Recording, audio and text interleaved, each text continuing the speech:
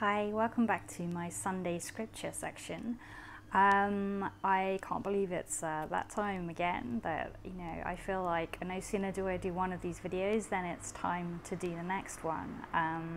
So yeah, if you're anything like me, your weeks will be flying by, and it's kind of hard to keep track of them, to pin them down. I think because life is different now to how it was before, and we're working from home a lot more. We're probably not seeing as many people as we did previously, depending on where you are on the planet right now. Obviously, it will be different for you. Some places are more open than others, but where I am, it's kind of like quite closed down. And so even though we are allowed to interact and to socialize, it's kind of encouraged not to, because we're kind of like undergoing another spike supposedly. So I'm kind of finding that life has taken on a different rhythm and a different pace. And whereas before all of this happened, I used to be out and about a lot more. I would be out every single day, doing things as part of my routine. I would be working away from home. I would be visiting friends. I would be going to like the gym. I would be taking walks in different scenic areas, and that kind of like and going to different local shops. And that kind of like thing has shifted greatly into a new rhythm, which I have adapted to, and which to an extent I really enjoy. I'm an introvert at heart, and so I like my own time. I enjoy my own time. I find peace and rejuvenation in just being on my own and doing something mindful or meditative that I enjoy, and I find crowds and people to be quite tiring. So I can only take that in small doses, and I have to be mindful about the situations that I put myself in. Otherwise, I will run out of energy. So this time for me has been really lovely in the sense that I guess everybody else in the world has adopted more of an introverted way of life. And so my preferred pattern and routine is now more of a normal routine and pattern for everybody else. And I feel there's a greater understanding of sensitive people now and introverted people, and also people with like illnesses and autoimmune conditions, people with compromised immune systems who can't go out so much, who weren't able to go out so much before all of this happened. For the introverts who weren't able to go out so much before all of this happened, it's like now everybody has kind of experienced their way of life and hopefully has more of an understanding and more compassion and empathy towards them. And maybe the extroverts have become a bit more introverted in a positive way, and maybe the introverts have been pushed into being more extroverted in a positive way. It's like because I haven't been able to go out and connect with the world, because I haven't been able to have clients in my house for readings, I have kind of like taken that leap into making videos and putting them out on the internet. And doing Skype sessions with clients and Zooms and stuff like that. And that's something that I never did before, and I shied away from it. And I thought, oh, I couldn't do that. I'd be far too scared. I'd be far too self-conscious, and I thought I'd hate it. And the whole situation since March, that kind of like pushed me to overcome that hurdle, because it was the only option I had to keep going, to keep working, to keep communicating with people in the way that I wanted to keep sharing my message. And it's been great, and I've really, really enjoyed it, and I love it. I love making these videos. I love showing up and talking to you. And I hope that you enjoy watching them as much as I enjoy making them.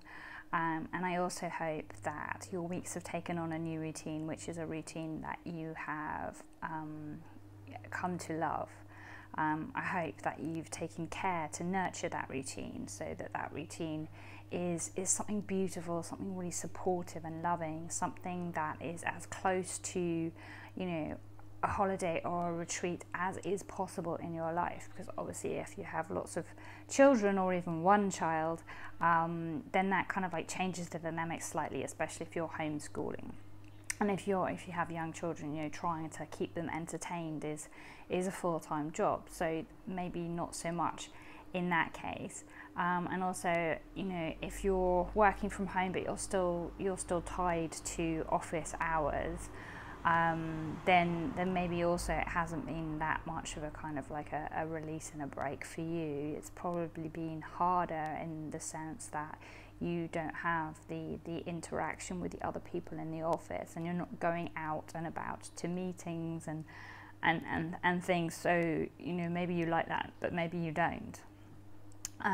But maybe, hopefully, there is time in your day, and as a parent there is time in your day to put in some self-care routines, things that you didn't have time for before because you were, you know, taking your children to hobbies, to groups, to extracurricular activities, or because you were, you know, going to different places yourself to run errands and to meet people, and etc., etc.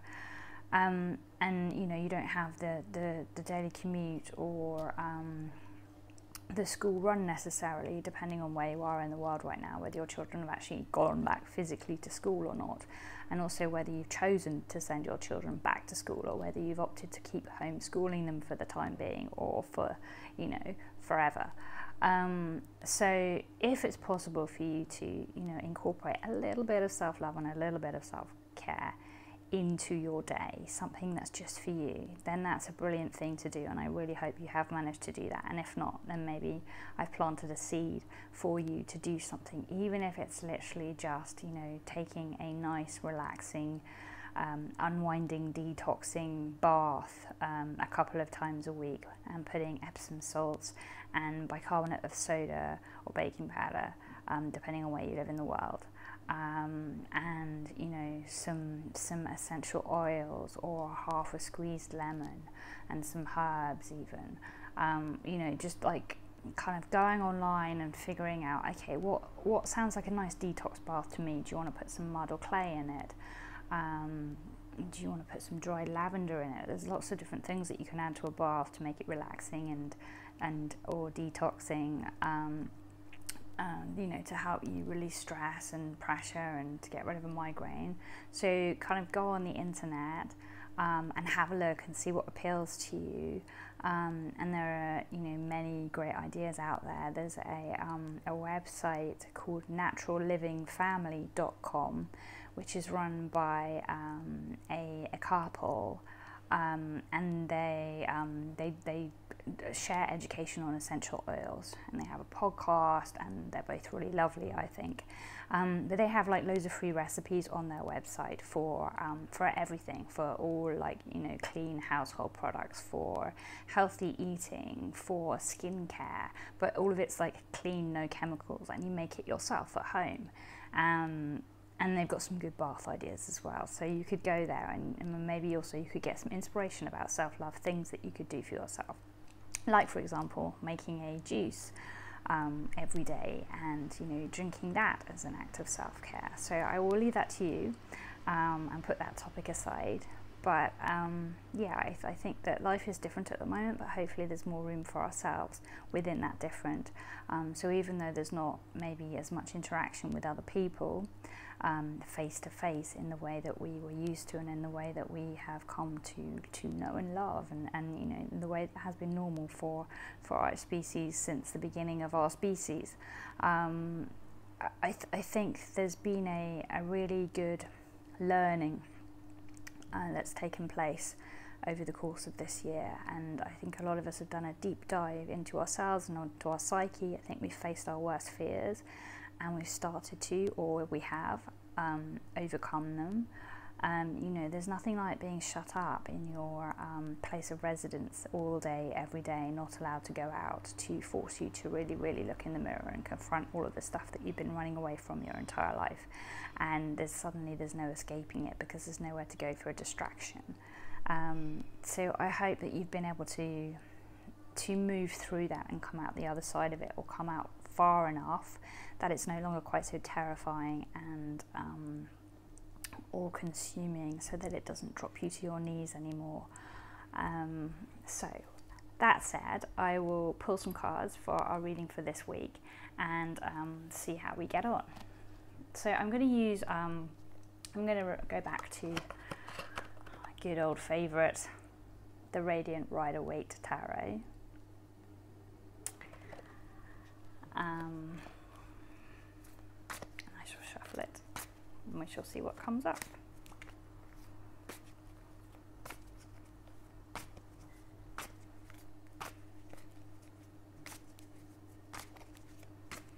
Okay, so I'm shuffling the cards. And then I'm going to connect to the deck.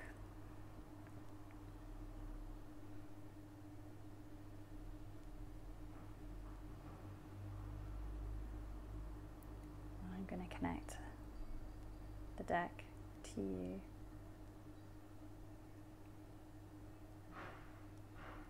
And then bring it back to me so that we are moving in a circle.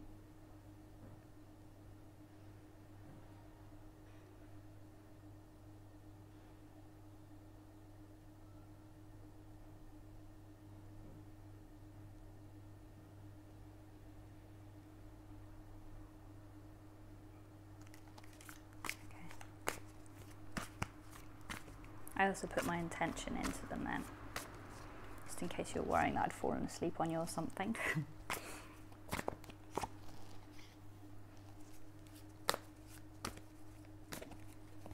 Okay, they came out really quickly today. That's a good sign. So, the first card that we have for Monday, Tuesday and Wednesday is the World. We've had this card before, but from a different deck. And every time I read a card from a different deck, it has a slightly different meaning for me.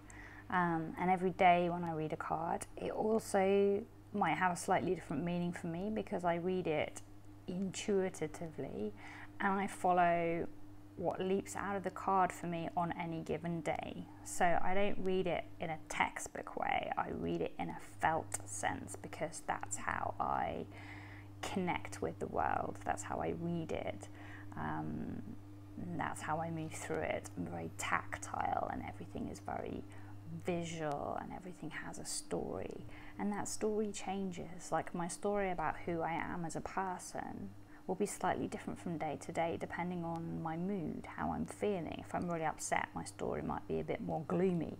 If I'm really positive and really happy, then my story might be a bit more positive. So you know, things shift, and that's the same with the cards. The story that is inside the card shifts as well, in relation to what is going on and what I am feeling in the collective energy. So this card for Monday, Tuesday and Wednesday, the World, is a really positive card. It's kind of telling us that, you know, this is a new week, a new start, a new story, and we are center of it. We are at the center of the start of this story, and it's almost like we're standing there and we're looking in a mirror. Like this woman is, she's very healthy, she's very strong, she's very courageous, powerful, confident. You know, she looks great, and she looks really peaceful and happy, and she kind of looks like a goddess. Yeah, she is a woman who is, she's like soft and gentle, and of the earth, like of one with Mother Nature, but at the same time she is strong, she is purposeful, she knows what she wants, and she believes in her ability to achieve it. You know, she's connected to her third eye, and her voice is flowing. She has no trouble speaking her truth. This is the woman in the mirror. Yeah, so this card is kind of saying to you, basically, Monday, Tuesday and Wednesday, stand naked in front of the mirror, whether that's physically naked or whether that's just naked to yourself, so that you're looking at yourself and you're looking through the mask that you show to the world and through the mask that you put on and present to yourself as well. Because, you know, when we look in the mirror, we don't often really look, we don't really see the true us. It's like, how many times have you discovered like a mole or a beauty spot or a freckle or something somewhere on your body, and you're like, was that always there, or is that new? Or, you know, or like a bruise somewhere, and you think, how on earth did I get that bruise? It's huge. Like, when did it happen? It's because we're not really paying attention and we're not looking closely. We just go about our day and we're not necessarily present to everything that's going on because we're multitasking. And this card is saying, no, come back, stand still, strip off and stand in front of that mirror. That place that gives you the biggest challenge, that place that you try at all costs to avoid, is you naked in the mirror, your bare self, your who you actually are when you strip everything away, when you're wearing no makeup, when you haven't brushed or washed your hair, when, you know, you've done nothing to improve your appearance or anything. You're just standing there as is, as you rolled out of bed, and you stand there and you look at that woman or that man, or you sit and you gaze and you speak to him or her. And what comes up? What are you seeing? What are the things that you feel like you want to fight and avoid? If you look at that person and you reach out to them and you say, hey, I love you exactly as you are. I love you with all of your mess. I love you with all of your failures. I love you for all of the things that you want to do, all of the things that you dream of doing and haven't managed to do yet. I love you, and I respect you, and I support you, and I'm excited about your dreams. I'm excited about the things that excite you. I want to be there on your journey. Please let me be there on your journey. Tell me, how can I help you? How can I help you become the you that you want to be? Like, how can you help yourself be more like this woman in the card? And then I want you to imagine the woman in the card in the mirror, but your version of her in the mirror. So either, you know, your powerful inner woman or your powerful inner man, the you that you want to be, the perfect idea of you. If, you know, no one else, if you didn't have to, like, you know, be a certain way because you feel like society dictates that or the people around you desire it. If you could just be whoever, you could click your fingers and magically there you are. Who would you be? And obviously, like, grounded in reality in the sense that it's still you, so, you know, we don't want to, like, completely change ourselves. Like, we're still us, we're still kept within the confines of who we are, but are like our best self. If we have the confidence and the self-esteem to be our best self, who would we be and how would we look?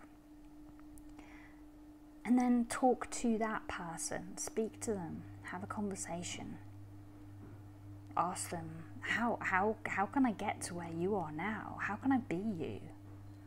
How can I move my life more in that direction? Like, you're there already, you've done it, and you're looking back at me and I'm like stuck in the past somewhere, and you're further along the timeline of my life, or you're in like a quantum world, and, you know, you've become you and I've become me. But how do I change my world so that I'm you? Have a conversation with that person and see if you can get any truths, any secrets from them, any tips. And that's your challenge for Monday, Tuesday and Wednesday, is to basically talk to yourself who is sorted, yourself who has cleared up that mess, yourself who isn't held back by anyone or anything, yourself who has got rid of the baggage that they carried around with them their entire life and has risen above it and moved beyond it. Talk to that self in your mind, in the mirror, or you can close your eyes and visualize a mirror and have a conversation. But do that and see what you can bring away from it. See what you can take and then apply to your own life in a physical sense. And this card is basically like just asking you to believe in yourself and to call on your inner powers and your inner guides, and really trust that if you take yourself into the sacred circle of that space, then you will be able to transform where you are right now into somewhere better. And it won't all happen in one go. You know, it's not going to happen necessarily in Monday, Tuesday and Wednesday, but that's the start, that's the beginning, and then where you choose to take it from there is up to you. But your challenge for Monday and Tuesday and Wednesday is to apply yourself to that task and then see what happens.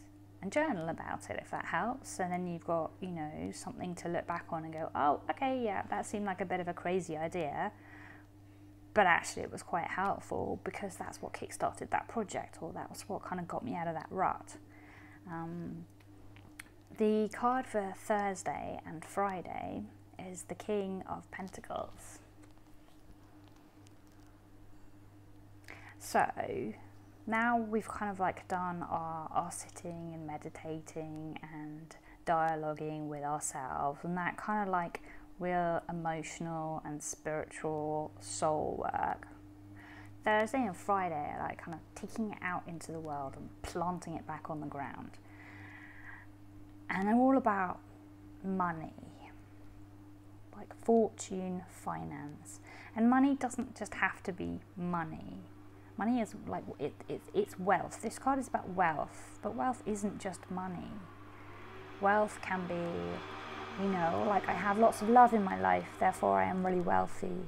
I have a beautiful garden that I planted recently with herbs in it and vegetables, and so I'm wealthy in that sense. Or I'm wealthy because I have, you know, plenty of fresh, good, whole, organic food in my pantry and refrigerator, and I feel really blessed, and I'm wealthy in that sense, and how privileged.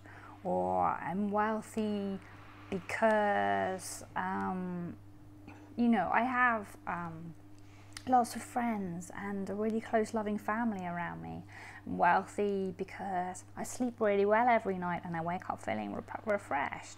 I'm wealthy because you know, I have children who love me, or I have a pet who loves me, and I'm happy with my partner. You know, there are many, many ways in which we can be wealthy. You can be wealthy because you're really creative. You can be wealthy because you're really practical. You can be wealthy because you're a great problem solver.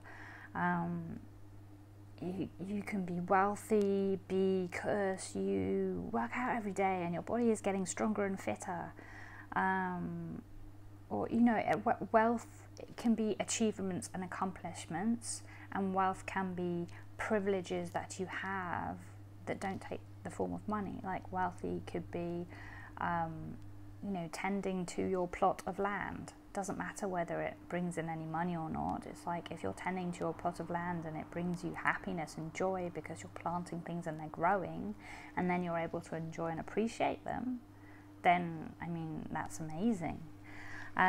So this card is basically saying Thursday and Friday are all about nurturing the wealth you have and creating and cultivating more wealth in your life, and kind of like looking out over the kingdom that you have and ruling it wisely and making wise, thoughtful decisions about where you would like to take things from here on in.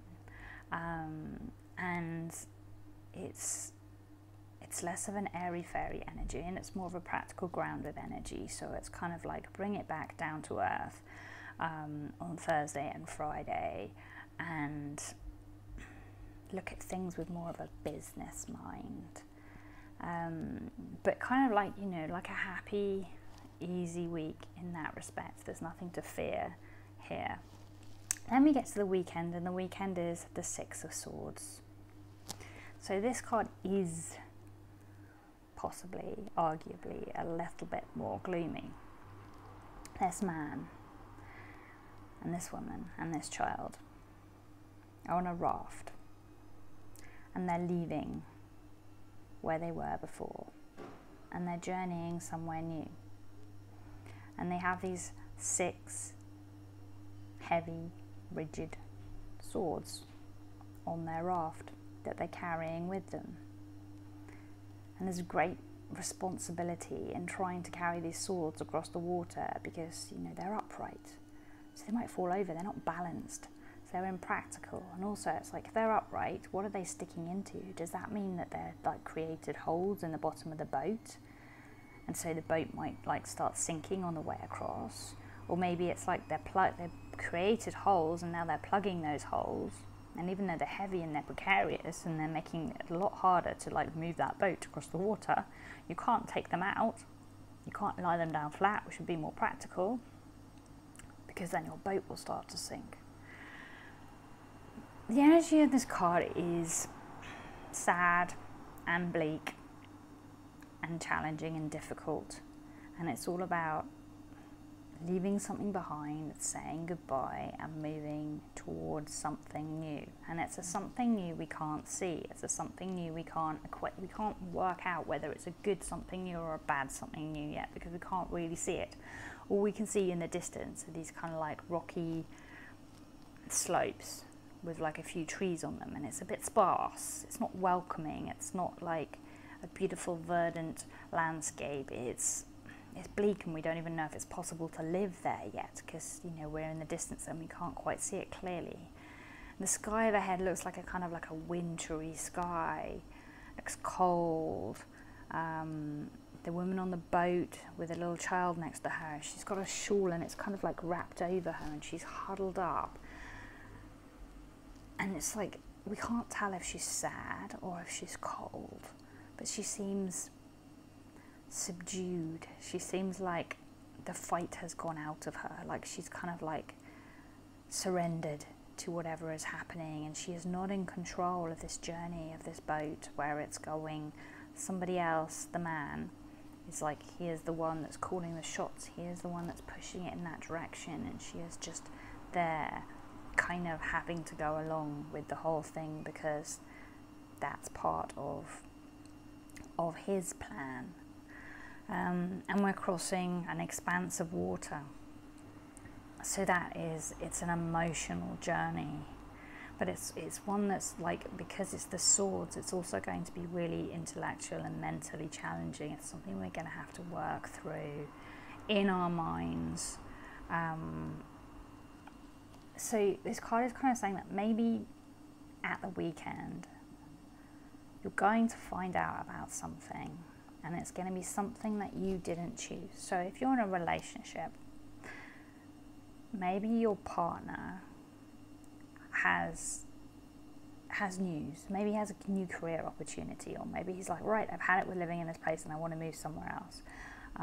Or maybe, you know, there's something in his health or something in your health that basically like means that you have to kind of like take a different look at your life and maybe move in a different direction, or take a journey that you weren't anticipating having to take because of whatever it is that you're having to deal with. So something's going to come up that needs to be dealt with. And maybe there's something that's going to come up is a dream opportunity. So it's like, oh, it's a new job, and then it's a new country, and, you know, or in a new place in the country that you live in, and it's really exciting and everything.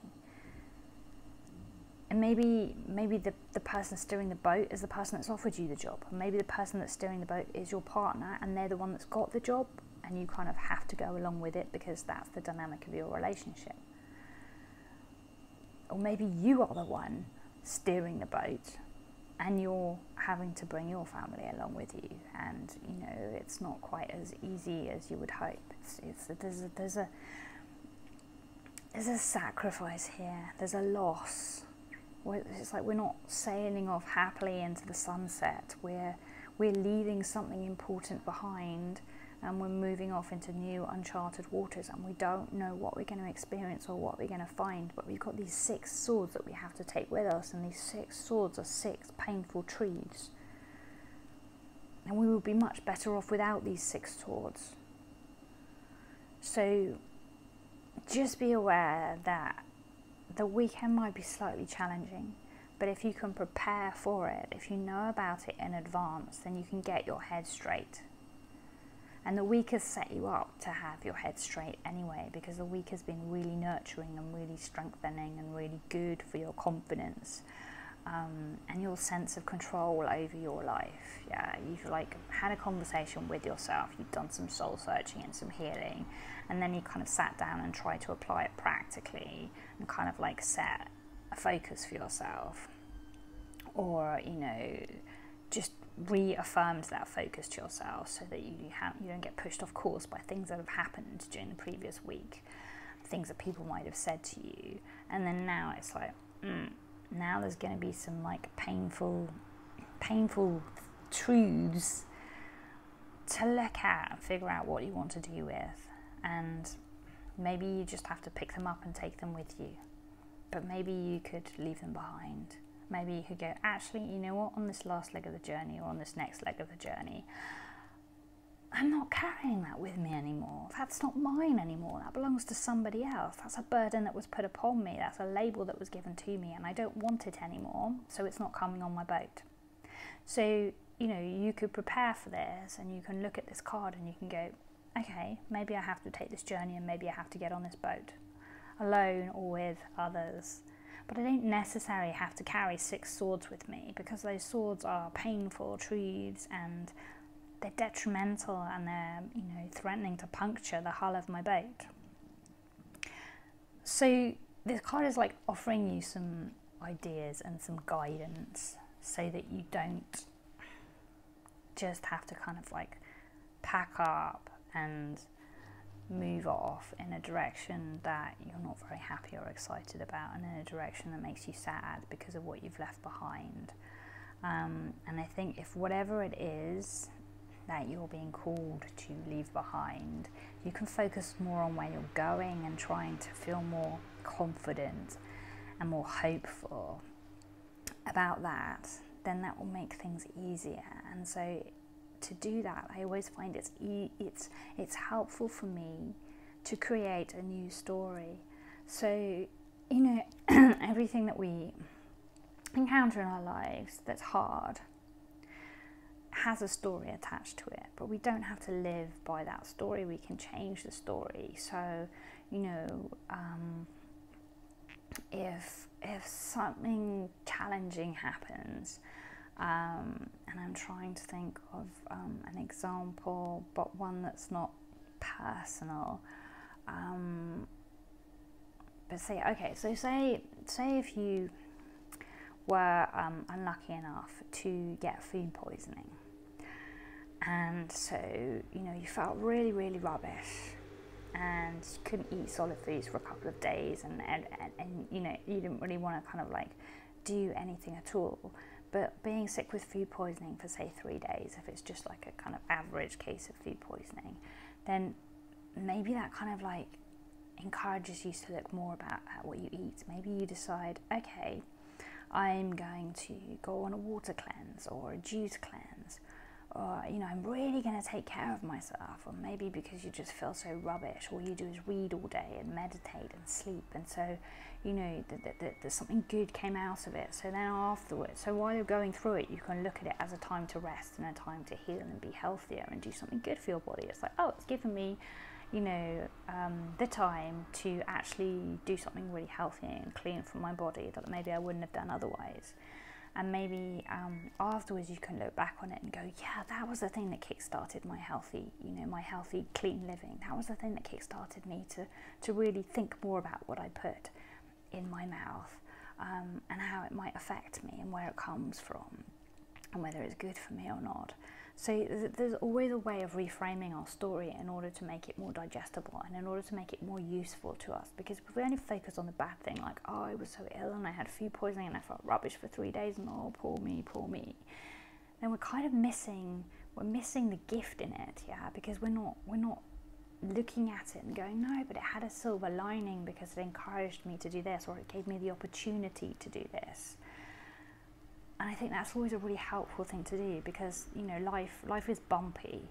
Life does not go consistently along one line. It's not consistently normal or consistently joyful or consistently anything. It's changing the whole time, and it's up and down the whole time. So even when everything's great and we're really happy, kind of know that at some point it's probably going to bump down again, and then up, and then down, and then up, and that's the way it goes, and that's how we grow, and that's how we evolve, and that's how we get the most out of it, and we become the best self that we can be. But it's hard if we don't at the same time have a way of looking at the hard times in a more loving way. And so if we can ascribe a different narrative to the difficult times, it helps us to really move into them and embody them in a very healing, transformative way, so that when we get out the other side, we can look back and go, wow, that really did mold me into her. That journey that was like so damn difficult and uncomfortable, that journey where I just wept and wept and wept, actually made me into her. And I wouldn't change that for the world. So those are your cards for the week, and that one ended up being quite a deep one, actually. So I hope you're okay. I hope that didn't unsettle you or trigger you in any way. If it did, please do feel free to reach out to me and ask me anything you would like, and I will do my best to help. Also, if you would like, more of a personal reading to get some, more information about that, especially if as you travel through the week, it seems like these things are coming up and manifesting in your life, and you would like to prepare in advance for like the weekend or have some more help navigating through it, then do reach out and connect with me, and we can have a chat. If you would like to do that, you can contact me via my website, which is lemonrosepetals.com, and that will kind of like point you in the direction of everywhere else that I'm at as well. If you like this video, please do like it and subscribe to my channel if you would like to see more of me. And thank you for listening. I wish you a beautiful day and a beautiful and transformational week. Thank you. Bye.